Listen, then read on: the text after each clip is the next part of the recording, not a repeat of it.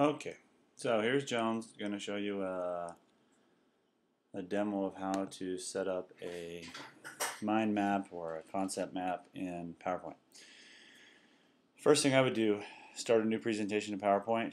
Normally when you do that, you come out with this kind of stuff. I don't care about these, so I'm going to delete them.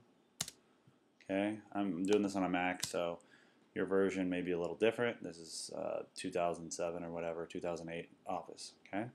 Anyway, so first thing you do is clear that out, and I'm going to go ahead and get shapes.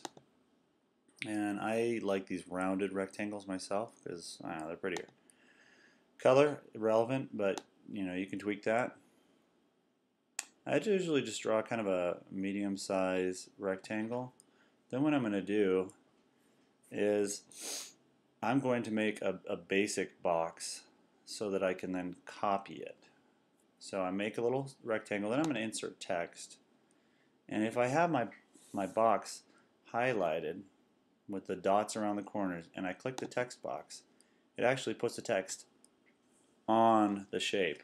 So now I can do, let's say I'm going to do testing. Okay. As my topic. Now what I'm going to do is I'm just going to duplicate this. So I'm going to go and I'm going to copy this. Then I'm going to paste it a couple times. And it'll just stack them up like that.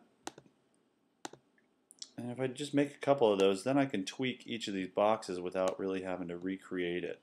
Okay, I'm just going to throw them anywhere. My other ideas that come along with when I think about testing is I think about different types of tests, right?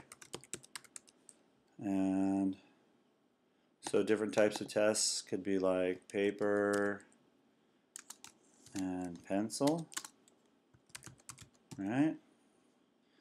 And some of those paper and pencil tests might be multiple choice, oops, right?